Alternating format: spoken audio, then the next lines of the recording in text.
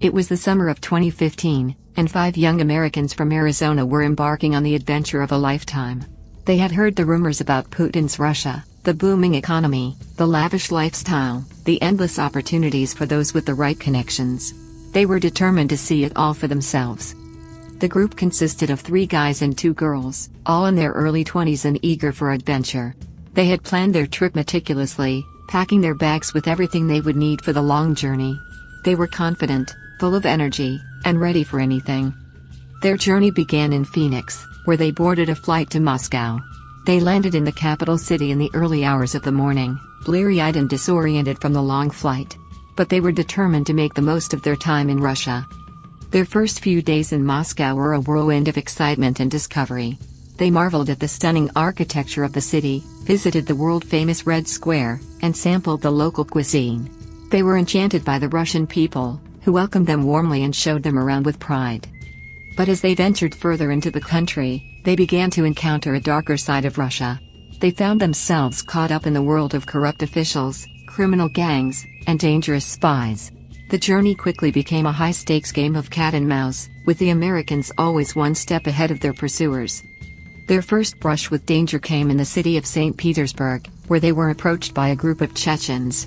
The men were friendly enough at first, offering to show the Americans around the city. But soon they revealed their true intentions. They were working for the FSB, the notorious Russian intelligence agency, and they wanted to use the Americans as unwitting spies. The group managed to escape the Chechens, but they knew they couldn't let their guard down. They began to take precautions, carefully checking their surroundings for signs of danger.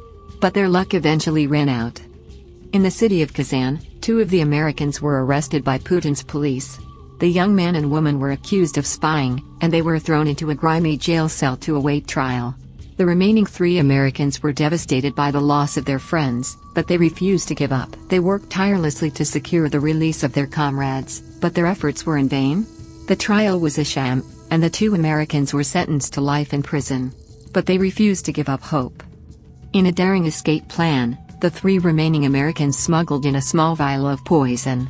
They gave it to their imprisoned friends, who used it to fake their deaths. The Russians, convinced that the Americans were dead, disposed of the bodies. But the young man and woman were alive and well, and they soon joined forces with their friends. Together, they fled across the Finnish border, narrowly avoiding detection by Putin's police. The journey had been long and difficult, full of danger and uncertainty.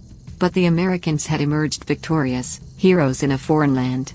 They would never forget the lessons they learned on their journey, and they knew they would never be the same again.